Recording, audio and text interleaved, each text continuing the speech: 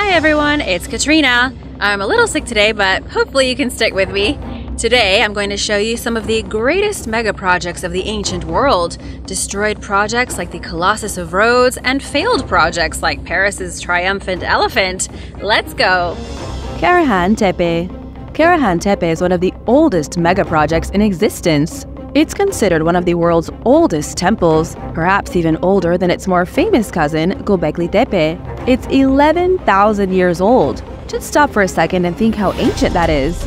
Woolly mammoths were in the middle of going extinct 11,000 years ago, or had very recently gone extinct.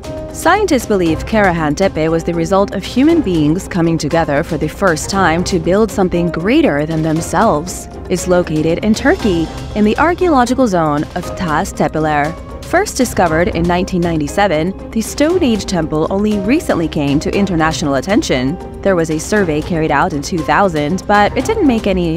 The excavation revealed pools carved into the bedrock, pestles, and grindstones.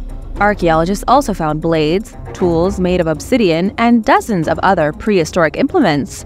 It wasn't until the unveiling of 266 pillars that Karahan Tepe shot to fame. This was a site that took an even greater genius to build than Stonehenge, which came thousands of years after. The almost 300 pillars are decorated in beautiful reliefs of insects, birds, gazelles, serpents, and unidentified animals that confuse the experts. When it was completed, Karahan Tepe would have been a humbling monument to see. What makes the whole thing even crazier is that Göbekli Tepe is only a few miles west, with the lesser-known Sefer Tepe even closer to the north. This was a landscape molded by human hands at a time when, until recently, scientists thought people were still dwelling in caves. But no, Karahan Tepe required architectural know-how. This is the world's first truly sophisticated work of human engineering, completed by alleged cavemen. But what was it for? What was the point of building it? That is the ultimate mystery that scientists hope one day to discover. Current theories include everything from aliens to the inception of religion to the real-life Garden of Eden. The humongous temple might have been part of a much larger ritualistic complex. Ceremonies may have been held here. Unbelievable rituals could have taken place in the shadows of the towering stone columns. One more thing before moving on to other incredible megaprojects. Karahan Tepe wasn't abandoned like most ancient places were. The builders didn't just pack up and leave when they got bored. They intentionally buried the whole temple deep in the ground so that nobody would ever find it. Their plan worked until the end of the 20th century. For 11,000 years, the world's first and perhaps greatest megaproject remained intentionally buried. The Elephant of the Bastille. I'm going to tell you about a pair of giant elephants, one of which is gone and forgotten, and the other that never saw the light of day.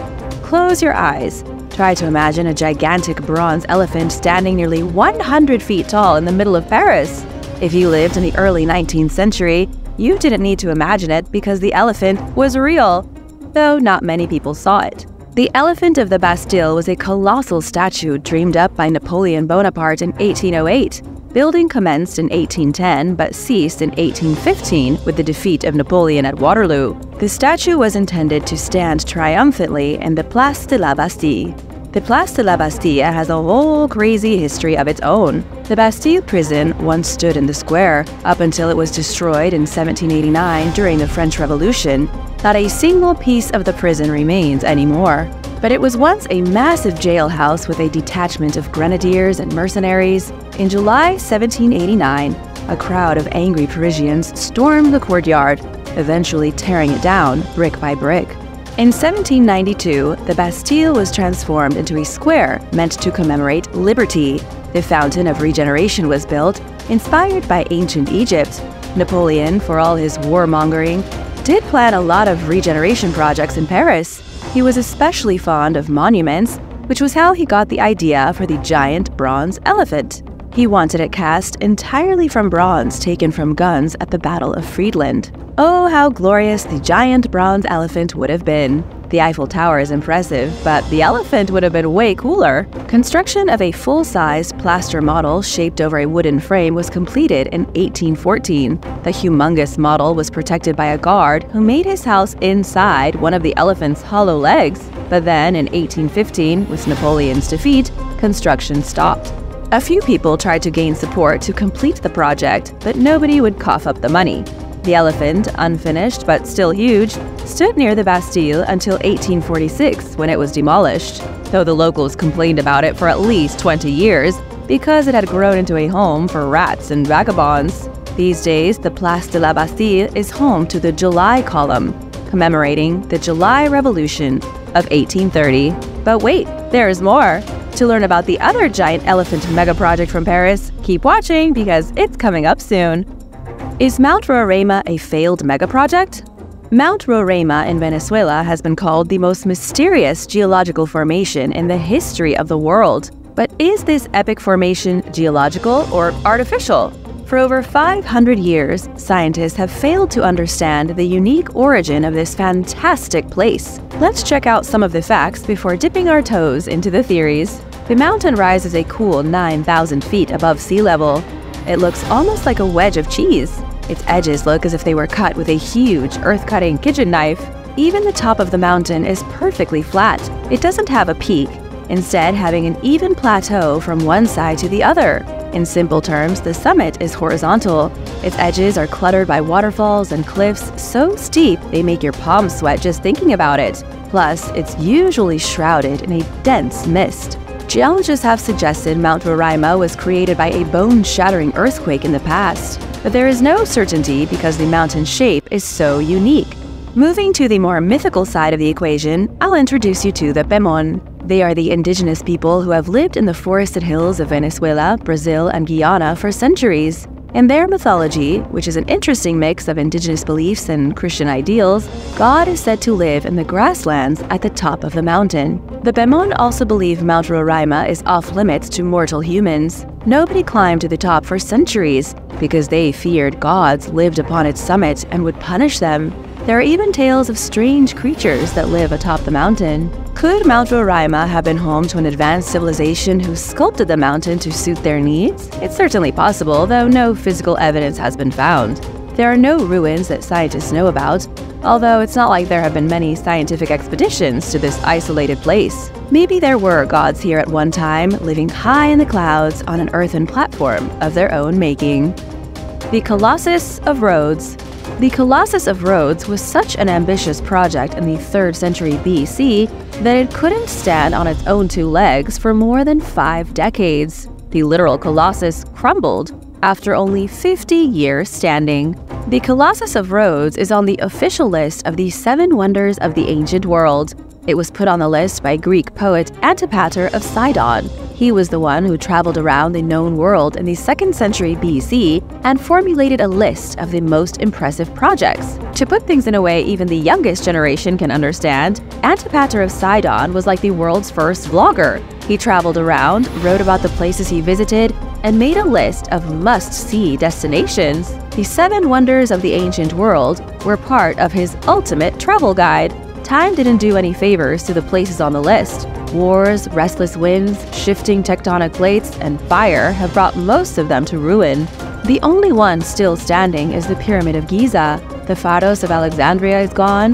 The Temple of Artemis at Ephesus is no more. The Mausoleum at Halicarnassus is a tragic ruin. But unlike these other fallen wonders, there is no physical evidence the Colossus of Rhodes ever existed. The only evidence is in historical records. According to multiple Greek historians, the Colossus was built by the people of Rhodes as a statue of Helios, one of the titans in Greek myth. Helios drove his sun chariot across the sky every day to bring the world light. The people of Rhodes gathered an obscene amount of bronze from across the globe to build the statue. It took 12 years to complete, but it was amazing. It was the biggest and most awe-inspiring statue in the known world.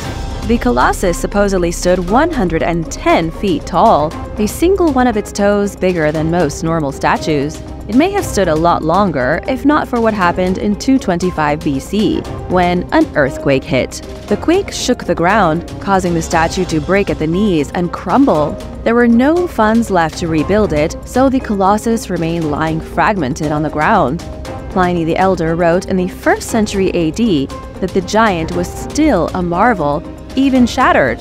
100 years later, Lucian of Samosata claimed the Colossus could be seen from the moon. What happened to its pieces is a mystery. By the 7th century, the Muslims had captured Rhodes, and after that, the Colossus disappeared. The second Sphinx. Ask anyone who is in love with ancient Egypt who built the Great Pyramid, they'll almost unanimously know the answer. It was Pharaoh Khufu over 4,500 years ago. But ask those same people who built the Sphinx, they more than likely won't know the answer. The thing is, the Sphinx is even more mysterious than the pyramids. Scientists are not completely helpless. They do have a working theory, although there isn't irrefutable proof of it. It's believed the Great Sphinx was commissioned by Pharaoh Khafre in 2500 BC. Give or take a few decades, he was the builder of the second pyramid at Giza. The monolith was likely carved directly from the bedrock of the Giza Plateau. And while plenty of archaeologists back the theory, such as famous Egyptologist Zahi Hawass, it's still just a theory. Speaking of theories, get ready to have your mind blown.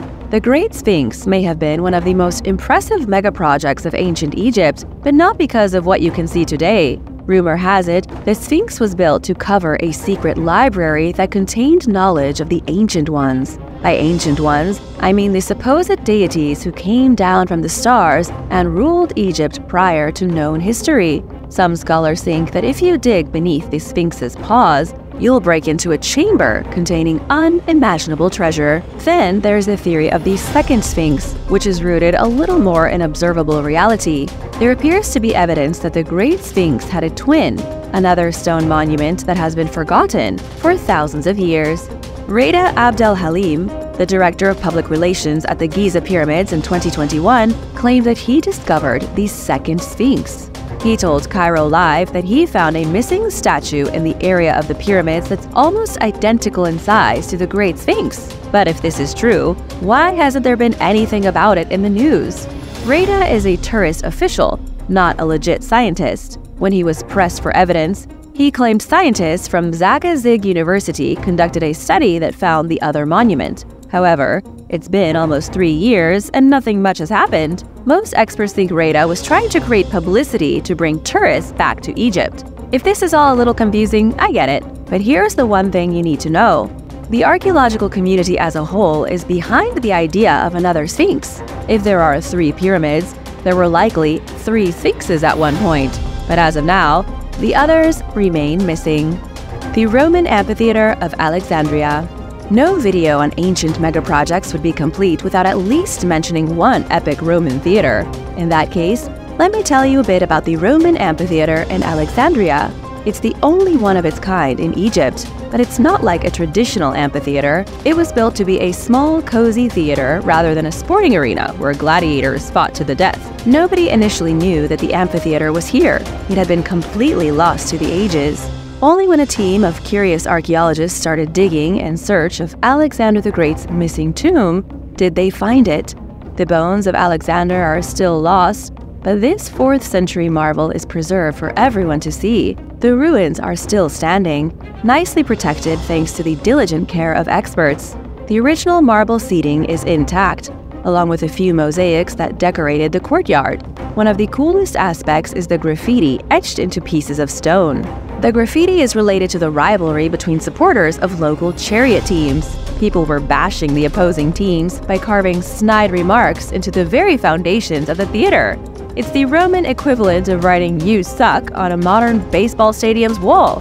Further research still needs to be carried out, and to be honest, scientists are only guessing at precisely what happened in the theater. Some experts have suggested it may have been a lecture hall, not a theater at all.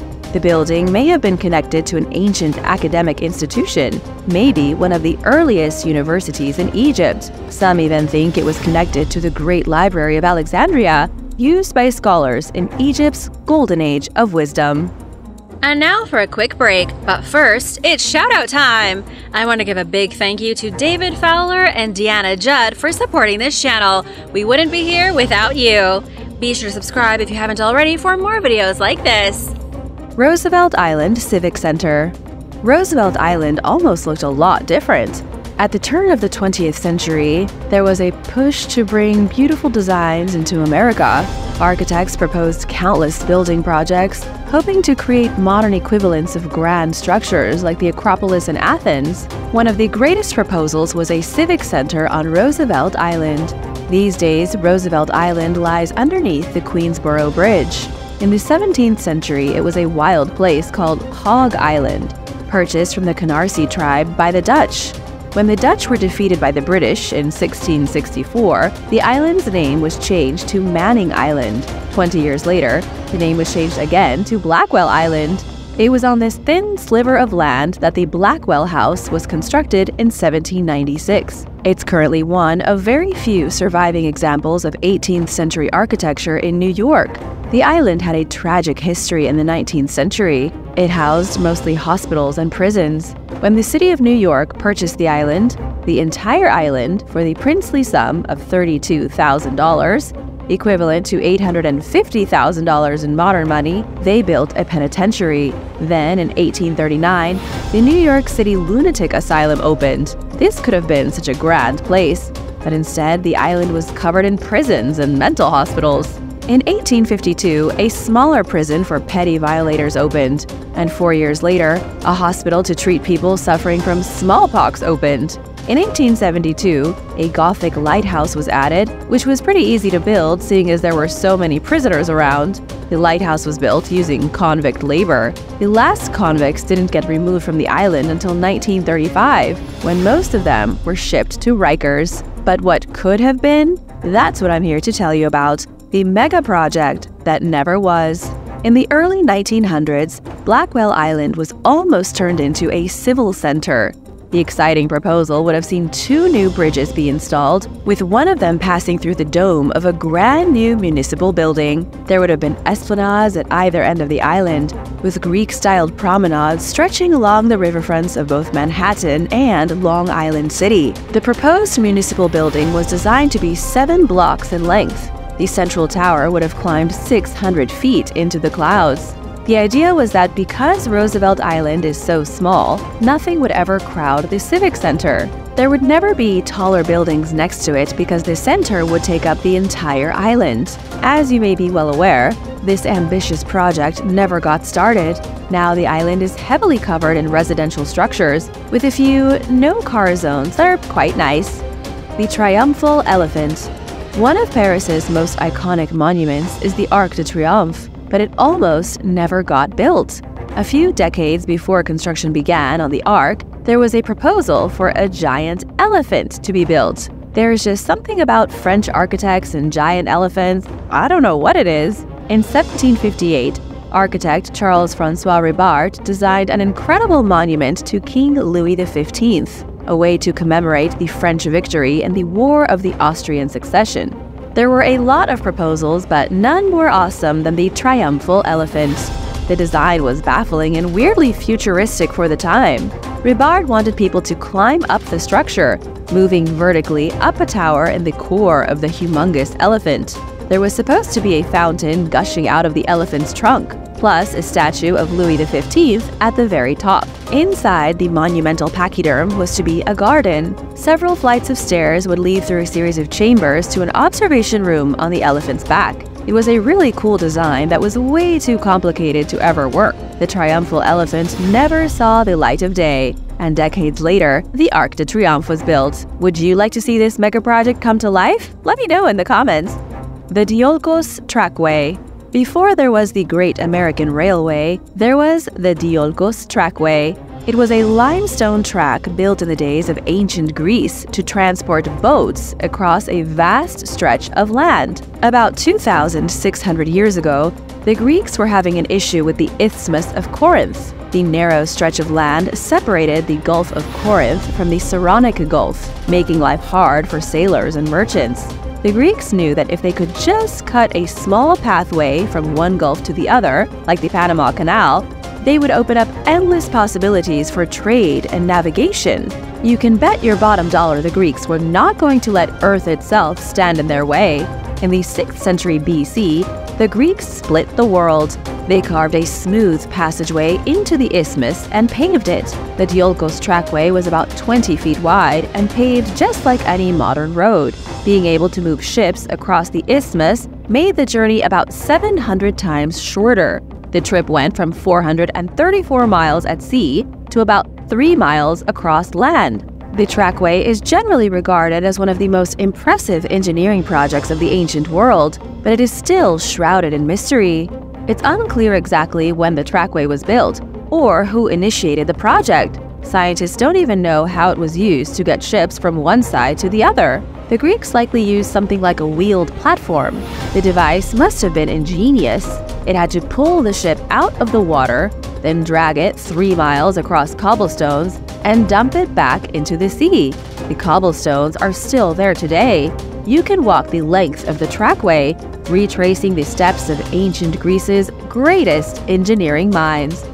The 1880 Channel Tunnel. The Channel Tunnel is one of the greatest modern engineering marvels. In the 1980s, rock was excavated underneath the English Channel to connect the United Kingdom with mainland Europe. It's the longest undersea tunnel in the world, an incredible 31 miles long. Every year, over 10 million passengers travel through the tunnel. There are even plans for a second tunnel between England and France, though the project hasn't started yet.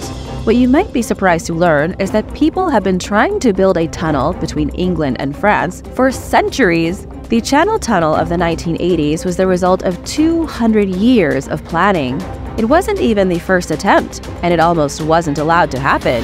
There were major safety concerns before the project went forward. According to Eurotunnel spokesman John Keefe, it was considered unsafe. There were concerns that if a car crash happened 15 miles out at sea, reaching the victims would be extraordinarily difficult. But in the end, the technology was ready, and the tunnel was built. It was a lot better than the first time England tried to build a tunnel in 1880, 100 years earlier. One of the big supporters of the tunnel project was Napoleon Bonaparte. Even with the conflict between England and France, the two nations agreed simultaneously to build a tunnel.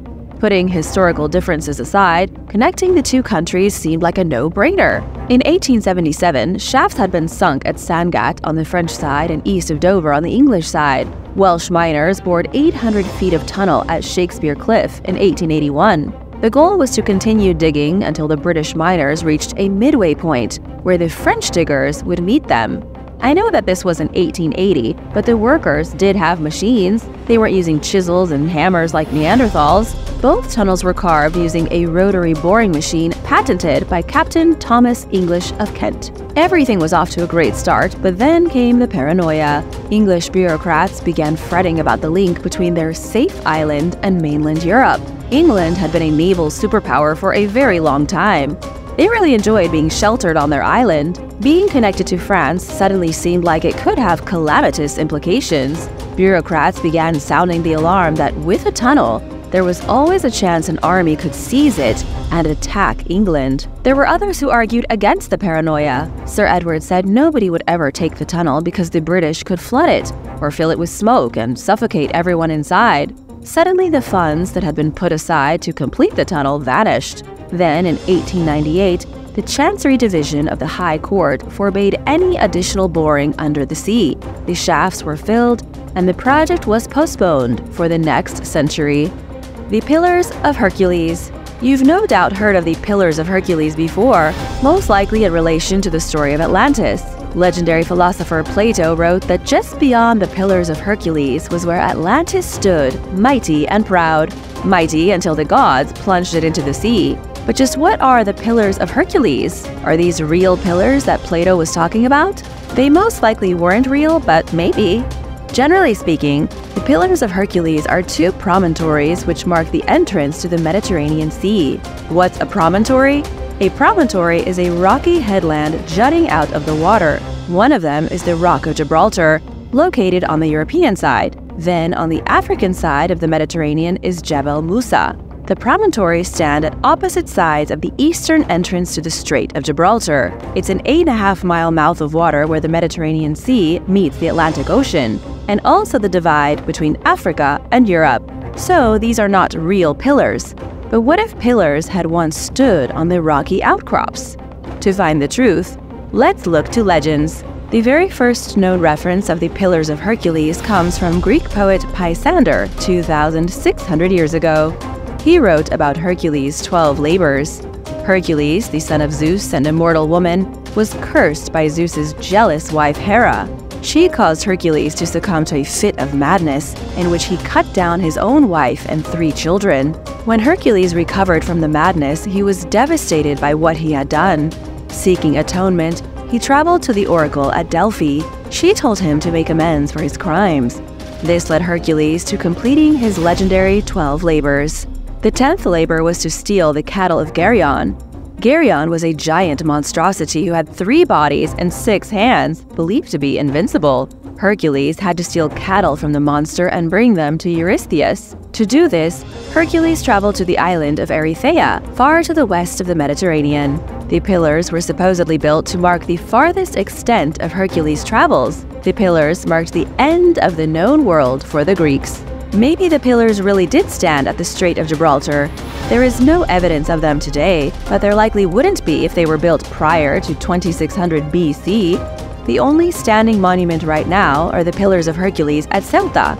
It's a modern statue of Hercules and a pair of bronze pillars. Created by Ginés Serrán Pagán, it's the biggest bronze sculpture depicting a subject from Greek mythology anywhere in the world. The Duke's Tomb. Some of the greatest megaprojects conducted in the ancient world involved burying people. In fact, nearly all of them had something to do with death, from the pyramids to the epic tomb of Duke Jing of Qi. Who in the world is Duke Jing? He was an important figure in Chinese history about 2,500 years ago. His mother was a concubine, and his father was Duke Ling of Qi. Sometime around 576 BC, following the death of his half-brother for having an affair with another man's wife, Duke Jing took the throne. Duke Jing ruled alongside Prime Minister Yan Ying until his death in 490 BC. His tomb was then forgotten until archaeologists rediscovered it in 1976. Well, it was actually a peasant who found it. The peasant found pieces of bronze in a field, and the discovery brought treasure hunters.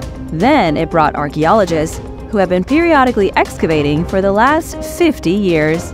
The Duke's tomb was an incredible project. The vastness of his tomb and the number of animals buried in it is astonishing. Archaeologists have already identified 600 young steeds that were massacred and buried with the Duke. There is the Duke's burial area, then 3 sections filled to the brim with horse skeletons. Experts believe the horses were given alcohol and then brutally killed using a blunt weapon. Not only were the horses killed, but so were the horse trainers who raised them. This may have been so that the Duke had men around him in the afterlife to care for his army of horses. The Trafalgar Square Pyramid. London would certainly be a much different place if it had a gigantic pyramid in the middle of the city, and it almost did. 200 years ago, a plan was conceived to build a ziggurat-style pyramid on Trafalgar Square. Why would the English want to build a pyramid? To understand, let's take a look at the guy who came up with the idea. Sir Frederick William Trench was an MP and soldier. He was pretty thrilled about the defeat of the French at the Battle of Trafalgar and wanted to commemorate the victory with a monument. In 1815, he initiated a campaign to gather funds to build a pyramid. It was meant to double as a monument and a subtle insult to the French, though maybe not so subtle. The taxpayers would have forked out roughly 1 million British pounds for the project. That was a staggering amount of money 2 centuries ago. The idea was solid. Sir Frederick wanted to not just commemorate the battle, but the whole war. It was to be 22 tiers tall, with each tier representing 1 year of the war fought against Napoleon. It was also going to be a source of income for soldiers who didn't have anything to do anymore since the war was over. It would take about 5 years to build, giving veterans a source of income at least for half a decade. The government didn't want to spend the money, so the pyramid idea was scrapped. These days, Trafalgar Square is mostly full of tourists and pigeons. The Round City of Baghdad. The round city of Baghdad was not just a city, it was a landmark and a monument. It was a glorious testimony to the architectural genius of the human mind.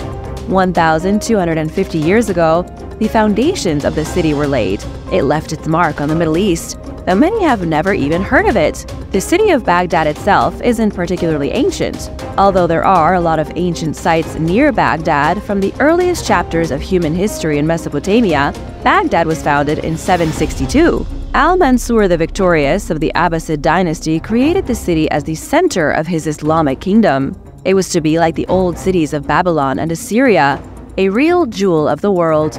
Or like Uruk, believed to be the first true metropolis on the planet, established in 3200 BC. The round city of Baghdad was at the center of the universe. Work began on July 30th. The exact day astrologers said would be fortuitous to start. The brick walls rose in a circumference of 4 miles. Each chunk of wall was made of 162,000 bricks, give or take a few thousand. The outer wall was 80 feet high, with battlements and bastions to protect from invaders. It took thousands of architects and engineers to complete. And don't forget about the carpenters, blacksmiths, land surveyors, diggers, every specialization you can imagine. At the center of the city stood 2 structures, the Great Mosque and the Golden Gate Palace. This was the Caliph's Grand Palace, where he had homes for his staff, servants, and many, many children. The round city lasted longer than most places in ancient history. The last traces of it were demolished in the 1870s by the Ottomans. The city of Baghdad has survived, but the original round city is long gone. Thanks for watching! Be sure to stay tuned for extra content you might have missed. Nan Madol. Nan Madol is one of the oldest archaeological sites in the world, and arguably one of the most remote. It was once an ancient city built on top of a coral reef. Located in the Pacific Ocean about 5,500 miles from California, it was built around the year 1200. The island belongs to the Federated States of Micronesia, but hundreds of years ago, Nan Madol was the capital of the mighty Sadalur dynasty. It has been nicknamed the Venice of the Pacific and the 8th wonder of the world. The Sadalurs were said to be the descendants of 2 mysterious magical brothers who founded a religious community here in the 6th century. The religious aristocracy began to divide into cults over the years. The Sadalur tribe leaders were extremely oppressive, and according to oral history, the native people were often forced to starvation. These people built a great city on top of the coral reef inside of a lagoon off the eastern coast of the island. They created a system of artificial islands, each linked by its own canal. There are nearly 100 artificial islands still in the lagoon today, crafted from a mixture of basalt and coral, which is unlike so many buildings of the ancient world that were built with brick and mud. According to archaeologist Rufino Mauricio, the people of Pompeii needed to move roughly 2,000 tons of basalt rock every year for 400 years consecutively to create Nan Madol, and nobody knows how they did it. The floating city of coral probably held about 25,000 people. It took about 800 years to finish their great city, but by the 18th century, the city was completely abandoned. The people of Nan Madol were invaded by a legendary hero named Iso-Kelekal with the help of Sadalurs who had defected, and the ruling dynasty was deposed. Nan Madol is the only existing ancient city built on top of a coral reef and is now owned by the modern-day Nanmuarki people, who trace their lineage back to that demigod hero. You can go and visit the ancient city of Nan Madol for yourself. Ancient Varanasi. Varanasi in India is the raw, beating heart of Hinduism. It's one of the most holy cities in the world and can be found sitting along the Ganges River in North India. While today we know this place as Varanasi, its original name was Banaras, and it's considered the oldest colonized city in the entire world. In fact, Mark Twain described the city as older than history and older than tradition itself. Varanasi is where people come from all over India to die. It's not actually as morbid as it sounds, because in Hinduism, death is just another part of the cycle of life. Hindus believe in a cosmic loop, a never-ending cycle of life and death called samsara. When a person dies, their soul moves on to another body and another place in time. There is is also the belief that if one perishes in the holy place of Varanasi, they may break the cycle and achieve nirvana. For this reason, Varanasi is one of the most popular places in the world to shed one's mortal vessel. It's also filled with architectural wonders. There are 88 ghats in the city, which are steps leading down to the Ganges River. These enormous steps are used for a wide range of things, from bathing to religious ceremonies, for getting on tourist boats, and for cremating the dead. Fires burn here non-stop, with about 80 bodies a day being cremated and then dumped in the river from these ancient staircases. That's not all. Varanasi is home to over 300 important monuments. One of them is the Tilted Temple, considered the most photographed temple in the whole city. It's bizarre because it leans roughly 9 degrees to the northwest, with most of the temple submerged underwater, except when the river dries up in the summer. Macedonian Tomb. The tomb of Lyson and Callicles was built along the ancient road which once connected the towns of Mietsa and Pella, the latter being the old capital of the Macedonian kingdom. The reason the tomb is such an impressive structure is that even after over 2,000 years, the paintings on the walls look as though they were done yesterday. Nowhere else in old Macedonia is a tomb quite as remarkably preserved as this one. The tomb is absolutely enormous. It was originally built for the sons of Aristophanes, Lyson and Callicles, around the year 250 BC, and then for about 100 years, the tomb continued to be used as the resting place for both their descendants. It didn't go out of use until the Romans showed up and utterly decimated the Macedonians. The tomb itself contained 2 massive vaulted chambers, along with a typical antechamber and the burial chamber. The door which leads into the burial chamber has the names of the first 2 brothers carved into the stone. That's how we know who it was for. Then inside there are 25 niches in the walls for the deceased. 17 of them once housed ashes and grave goods. The real treasure, though, is the artwork. The tomb was found completely by accident, and when it was found, the researchers tried to keep everything as sealed as possible. The humidity and temperature were maintained, and so the vivid colors have continued to be preserved. The paintings show helmets and weapons, different types of Macedonian shields, and full suits of Macedonian armor, as well as decorative medallions and plants. The Cairn of Barnenay. The Cairn of Barnenay is an extremely impressive burial mound in Brittany, France, located on top of a tall hill that overlooks the Bay of Morlaix. All kinds of cairns can be found across Europe, dating back thousands of years. Normally, burial cairns are small. A person would die and be covered with a small pile of stones to protect them, and that was that. But in Brittany, the Cairn of Barnenay is truly gigantic. It was built starting 4,500 BC in the early Neolithic period. To put that into perspective, the pyramids of Giza date roughly back to 2550 BC. According to scientists, the burial cairn is one of the earliest megalithic monuments anywhere on the planet, and also one of the oldest structures ever built by human hands. But in typical human fashion, we nearly destroyed it. Even though it was mapped by French researchers in 1807, it became privately owned and was used as a quarry for paving stones. The ancient monument was nearly completely taken apart before the local community revolted and took back control of the site. What's left today is still a monument of huge proportions. It's built of roughly 14,000 tons of stone and has 11 internal chambers connected like a honeycomb. It is without a doubt the most impressive burial site up until the Egyptians started digging tombs in the Valley of the Kings roughly 2,000 years later. The unfinished obelisk.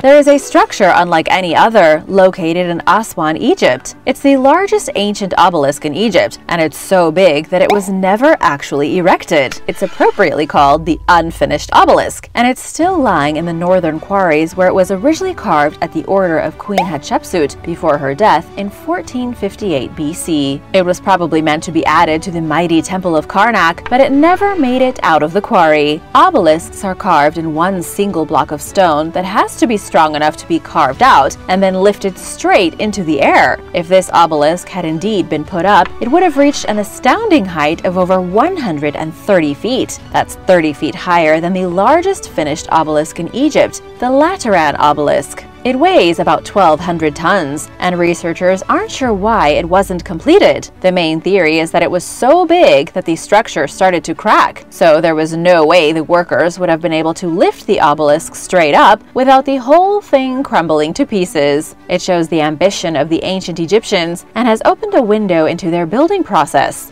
and it shows us that even the amazing advanced Egyptians sometimes made mistakes. I want to give a big shout out to Seti and Ryan Dorr. Thanks so much for watching and supporting Origins Explained. If you are new here, be sure to subscribe and join the Origins Explained family. Aqueduct technology. You may have heard of the Nazca Lines, the incredible and mysterious geoglyphs found in the desert of Peru's Nazca region. What you may not know is that the lines are named after a very special ancient culture, the Nazca culture. They dominated the desert landscape of Peru's southern coast, and yet they never had any issues growing crops. Somehow, over 1,000 years ago, the ancient Nazca built miles of ingenious underground aqueducts. According to Alberto Martorell, an expert on aqueduct technology, the aqueducts were built between 300 and 500 AD, making them roughly 1,700 years old. And yet, despite their age, the aqueducts could still work today if people actually set their minds to using them. The Nazca used the series of underground structures as tunnels for carrying water throughout the desert, irrigating crops, and turning what was a barren wasteland into a beautiful green oasis.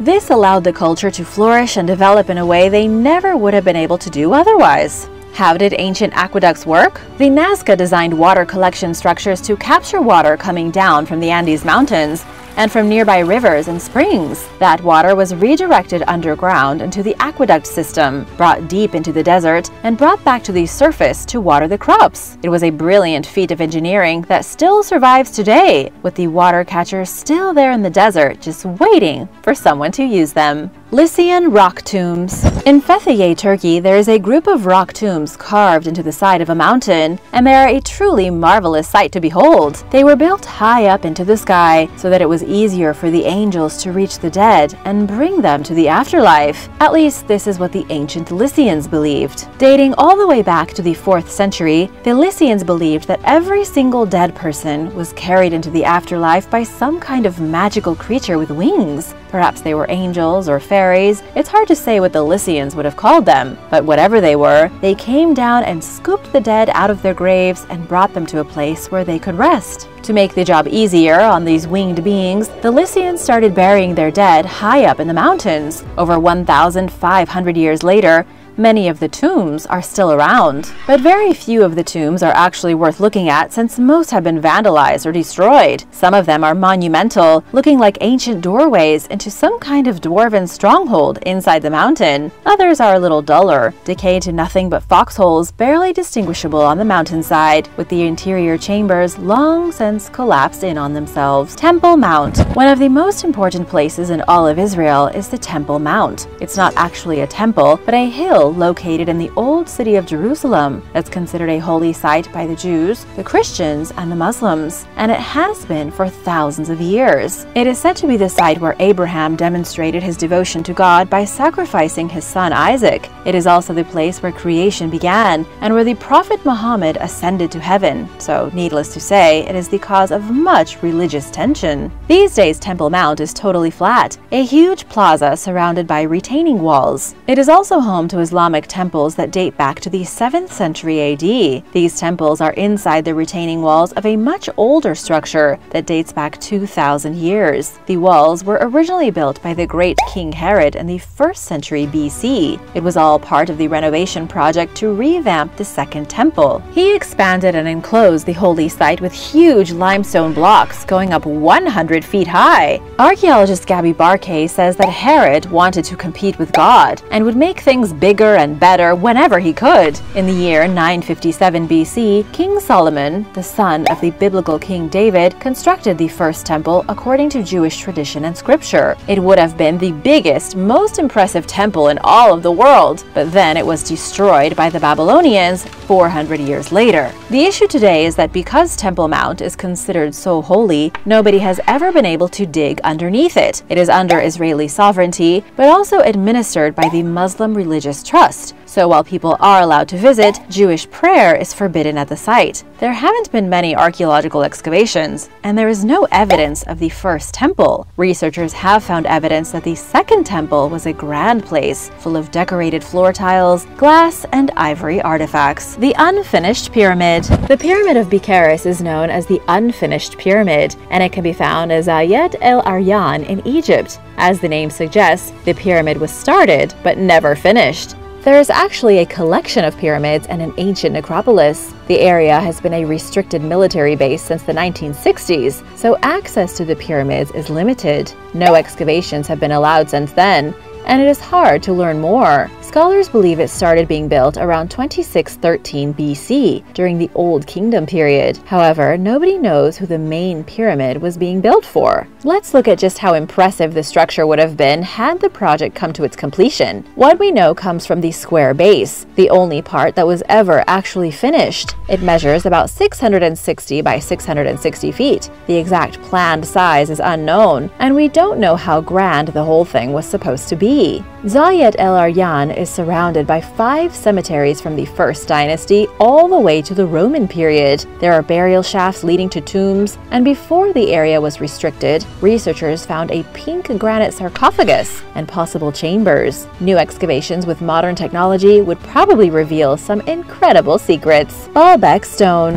About a decade ago, the largest man-made block ever was found in Lebanon. Just like the impossible unfinished obelisk in Egypt, the block was most likely never used because it was too big to carry. It's called the Baalbek Stone because it was uncovered at an ancient limestone quarry in Baalbek, Lebanon. German and Lebanese archaeologists excavated the monumental stone and measured it to be over 64 feet long and weighing 1,650 tons. That is preposterously big, especially considering the rock was carved around the year 27 BC. So, if the Baalbek stone was that big, what in the world could it have possibly been intended for? Researchers believe it was the Romans who carved the stone to be used at their ancient outpost in Baalbek, which they called Heliopolis. They had possibly been hoping to use the gigantic stone in the temple dedicated to the god Jupiter, which is located fairly close to the quarry. If they had been successful in bringing the stone out of the quarry, that would have made it the biggest formed boulder used in a building project in antiquity. And it would have made the Temple of Jupiter and Roman Heliopolis an even more amazing sight than it already is. Aramu Muru. While exploring the Peruvian countryside near Lake Titicaca in the early 1990s, mountaineering guide Jose Luis Delgado Mamani found a strange structure that looks almost like a portal. The abandoned stone carving has a smooth, flat surface and a 6.5-foot tall T-shaped alcove. The roughly 23-foot stone structure is thought to be an abandoned Inca construction project, but its purpose is unknown. Known as Aramu Muru and nicknamed Puerta de Ayumarca, or Gate of the Gods, the structure is the subject of local folklore claiming that people have disappeared through its doorway. Indigenous heroes went through the door, becoming immortal and living next to the gods. Stories also tell of strange sights near the portal, including tall men accompanied by glowing balls of lights walking through the doorway. Another legend says that Aramu Muru was an Incan priest that used a special golden disc known as the Key of the Gods of the Seven Rays, to escape the Spanish and fled to the mountains.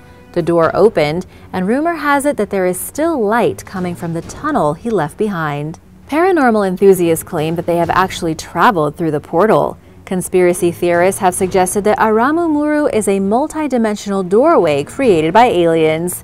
What do you think it was for? Let me know in the comments below. Church of San Giacomo di Rialto. Venice, Italy has no shortage of old churches, but according to local legend, the Church of San Giacomo di Rialto is the city's oldest. The popular version of its history claims that the church was established on March 25, 421, the same day that Venice was founded. Located next to the historic Rialto Bridge, it was built by a carpenter with the help of residents from nearby Padua, according to historical documents dating back to the 14th century. The strange thing is that the building is missing from a map of Venice that was created in 1097, and its first known mention is in a document from 1152, suggesting that the church is much newer than it's rumored to be, but nobody can say for sure how old it really is. In addition to its age being a mystery, the Church of San Giacomo di Rialto possesses several strange features, including a one-handed clock with a rotated quadrant, putting noon on the left-handed side where 9 o'clock would normally be, and midnight to the right. The building also contains one of the last few Gothic porticos in Venice, which bears inscriptions encouraging merchants to be honest at the Rialto market, which took place in front of the church. There are several quirky things to be found here, but nobody knows much about them. They are just all surrounded by stories. Chemin de Bells. In 2018, archaeologists from the French National Institute for Preventive Archaeological Research got a nice surprise. They discovered an exceptionally well-preserved megalithic site in the municipality of Masogny in the southeastern part of the country. Known as Chemin de Bells, the site offers extensive insight into the beliefs of the ancient people who lived there long ago. Ongoing excavations suggest that humans occupied this site not for centuries but for thousands of years. One Neolithic village built around a pre-existing stone megalith complex was traced back to the Courtayard culture, whose presence in the region dates as far back as 4,300 years. That's a really long time. The complex consists of a heavy stone pillar surrounded by smaller stone towers, with the 5-ton centerpiece measuring 11 feet long, 3.6 feet wide, and 3.3 feet high. Upon close examination, archaeologists noticed that the megaliths bear distinctive engravings of mysterious patterns. There are 20 cup or scoop marks carved into the large stone arranged in the shape of a large U. Beneath the U are pitted indentations, and the top of the megalith contains engravings of intertwined chevrons. 2 of the smaller slabs, both which were intentionally broken, contain geometric engravings forming quadrangular, herringbone, and cruciform patterns that appear to be deliberately but haphazardly ordered. The markings on both the small and large stones were carved in 3 distinct phases, and evidence suggests that different societies used the megaliths over decades or centuries. But researchers are unsure what the motivations and beliefs of the engravers were, and it's possible, perhaps even likely, that we'll never know. There is no way of telling whether the carvings had ritualistic purposes, if they were simply artistic expressions, if they were astronomical in nature, or if there was some other reason for creating them. Kuyang stone arrangement.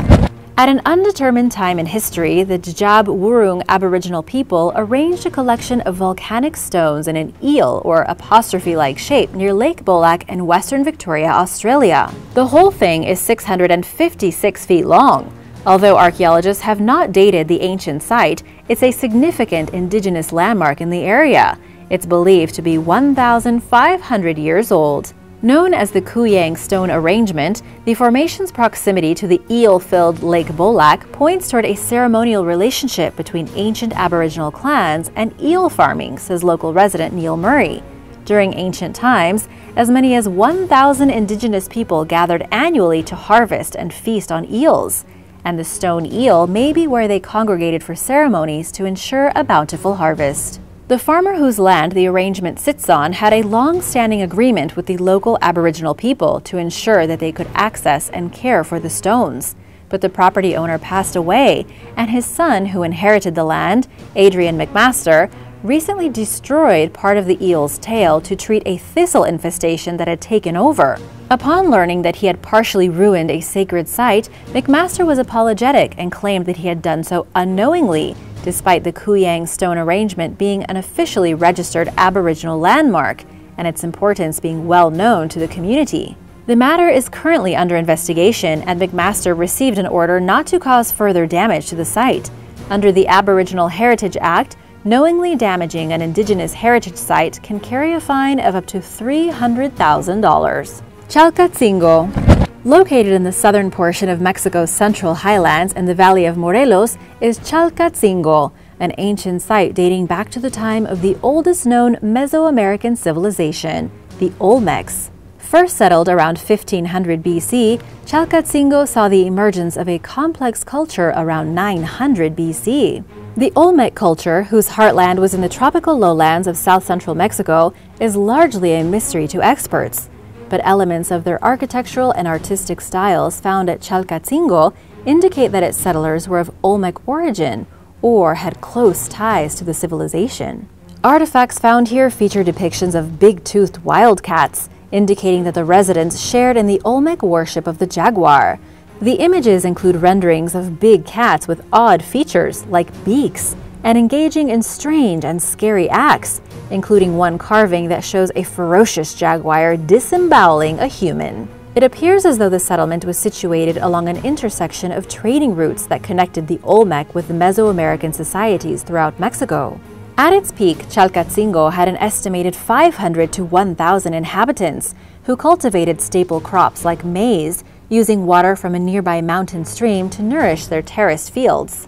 When the Olmec civilization collapsed around 500 BC, Chalcatzingo experienced an abrupt decline. Researchers believe that numerous environmental factors contributed to the Olmec's demise elsewhere, and although these events did not directly affect Chalcatzingo, its residents likely endured a cultural decline and economic hardship from decreased trade and contact with other factions of the civilization. The extent of the Olmec culture and their ethnic origins are unknown, and we only know what the Aztecs called them, leaving the culture's self-designated name a mystery. Experts know little about their religion beyond jaguar worship and the use of symbols that seem to convey an organized belief system and a priesthood of some sort. Stephen Harris House. In 1763, a well-to-do merchant named Stephen Harris built a house over a French Huguenot burial site on Benefit Street in Providence, Rhode Island. You know what they say, never build your house over a cemetery. He fell on hard times immediately after construction was finished, losing several of his merchant vessels at sea, and endured an ongoing string of hardships thereafter. Legend goes that several of Harris's children died, and others were stillborn. His wife became severely mentally ill and was confined to the home's second floor, where she reportedly shrieked and yelled out the window in French, despite not knowing the language. Rumors spread that a live birth has never occurred inside the house, which still stands today. The house remained in the Harris family for generations because they were unable to sell it, and it fell into disrepair by the 1920s, when the area became a slum. Then, in the 1970s, the current homeowner purchased the house and restored it. They seem to be happy there and have even responded to the home's alleged curse with humor by putting up gatepost signs in French. But old legends die hard, and curious visitors still find their way to the house, where the owner typically allows them 5 minutes to look around. Would you let tourists come visit your house? Let me know in the comments below. The disturbing dwelling inspired horror writer H.P. Lovecraft's 1937 short story, The Shunned House, which incorporates elements of history and folklore into a disturbing supernatural tale loosely based on Harris's experiences. Warangal Fort. While this is not your typical solid wall fortification, this elaborate construction was built as a stronghold for the ruling dynasty. Located in the southern Indian state of Telangana, Warangal Fort once had 3 circular fortifications surrounded by a moat, but it was meant more as a show of power for the Kakatiya dynasty, more than actual physical defense. King Ganapathy built Warangal Fort at the very beginning of the 13th century, and it was actually finished by his daughter. During the 16th century, the early rulers of the Qutub Shahi dynasty destroyed the fort, and it remains in ruins to this day. Some structures, such as the Grand Shiva temple that once existed at the site, has disappeared. In fact, some believe that there were as many as 365 Shiva temples once at the site, which have been lost to history. It is most famous for its carved stone architectural features that show off the great skill of the architects and craftsmen. There are 4 enormous gateways, and there were once 45 pillars that would have also been decorated. It's most likely that the site would have also been an enormous religious place. Warangal Fort attracts many visitors who come to admire the structure's detailed stone carvings and ornamental arched gateways that survived hundreds of years after their creation. Cerro Sechin. In 1937, a pair of Peruvian archaeologists discovered the vast ruins of what appears to be the ancient capital of the Casma Sechin society that lived throughout coastal northern Peru and in the valleys of the Casma and Sechin rivers. Dating back to 2400 BC, the prehistoric archaeological site is known as Cerro Sechin and is located within the larger Sechin Alto complex, which sits atop a granite hill 168 miles north of the modern-day capital city of Lima. It contains megalithic architecture, a stepped pyramid surrounded by buildings, and a 13.5-foot tall retaining wall around the perimeter featuring hundreds of graphic bas-relief depictions of human sacrifice. The wall, which was built later in the site's history, contains shocking images of victorious warriors armed with weapons and their brutally dismembered dead victims. Whoever carved the reliefs spared none of the gory details, making sure to include severed limbs and heads, scattered organs, skewered eyeballs, and bones. Cerro Sechin seems to have been an administrative and ceremonial center that served political and religious purposes, but little is known about the culture who built it, leaving experts with little to go on when it comes to interpreting the violent artwork. The images may reference warfare or a specific battle or rebellion, or they may be more spiritual in nature, perhaps portraying demigods and other mythical characters. Based on the level of detail in the carvings, some have suggested that the site served as a lab for anatomical studies. Either way, it's clear that the Kazma Sechin culture had an advanced knowledge of the human body for its time. Cerro Sechin was abandoned for unknown reasons around 800 BC, roughly the same time that other ancient ceremonial and public centers in the region declined. Gunjiwamp. Located in a forest less than an hour outside of New Haven, Connecticut, the Gunjiwamp site contains evidence of hundreds or even thousands of years of human occupation. Characterized by multiple stone chambers, rock piles, rings of stones, and mysterious carvings, the ancient settlement is filled with a confusing mixture of Native American and colonial artifacts, with the oldest finds dating as far back as 2000 BC. Among the most notable finds at Gunjiwamp are a stone chamber featuring the astronomical alignment of the equinoxes and a formation of large quarried stones arranged in 2 concentric circles. There are also multiple stone chambers that archaeologists believe were root cellars, but truthfully do not know the purpose of. Other discoveries include Native American pottery fragments and arrowheads, as well as colonial-era china, buttons, coins, tobacco pipes, glass bottle and window fragments, bricks, and animal bones. But none of these artifacts are helpful in determining what the stone chambers were used for. On the surface, it's clear that the 100-acre site was repurposed multiple times throughout its history, but archaeologists have struggled to make sense of the muddled mess of structures and artifacts, or put together a precise timeline or order to Gunjiwamp's occupation. One of the more far-flung theories, put forth mostly by non-academic investigators, is that the settlement is of pre-Columbian Celtic origins and was built in the 6th century by Christian monks fleeing persecution in Europe. But no evidence points toward this as a likely possibility, despite the discovery in Newfoundland, Canada in recent years of a pre-Columbian Norse population in North America. Some people even believe that there are alien connections to Gunjiwamp, citing the alleged presence of energy vortexes at the site based on occasional detectable spikes in electromagnetic activity, which geologists more convincingly attribute to the quartz, granite, and magnetite rocks at the site. But in all fairness, the mystery surrounding Gunjiwamp and modern scholars' failure to come up with a more comprehensive explanation of its history open the door to these types of beliefs. Thanks for watching! If you'd like to learn about more mysterious ancient places, let me know in the comments below, and be sure to subscribe if you haven't already. See you later! Bye!